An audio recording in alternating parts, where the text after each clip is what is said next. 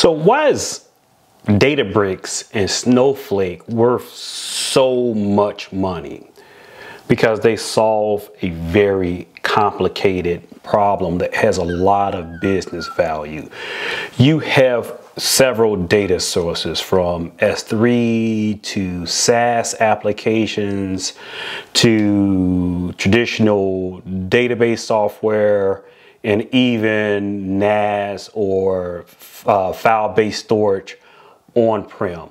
You have data consumers who want to take that data and analyze the data. They want to take all of this, whether it's unstructured data in S3, a database, or SaaS formatted data, and perform some type of ETL and business analysis and come out with business value. That's what Databricks, Snowflake does.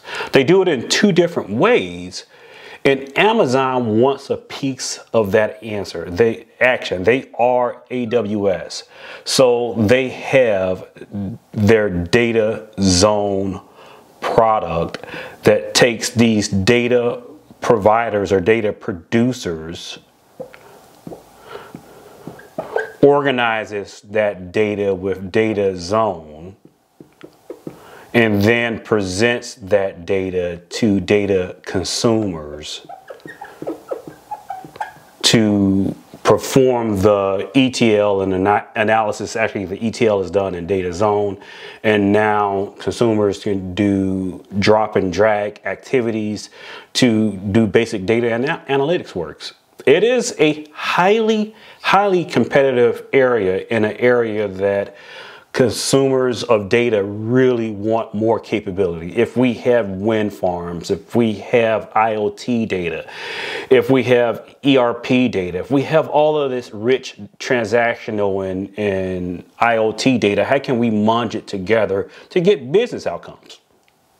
Datazone is that product that Amazon is presenting. It's in preview today. Looking forward to learning more about it. You want to learn more about the CTO Advisor? Follow us on the web, thectoadvisor.com, awseveryday.com for the video series. Talk to you next service.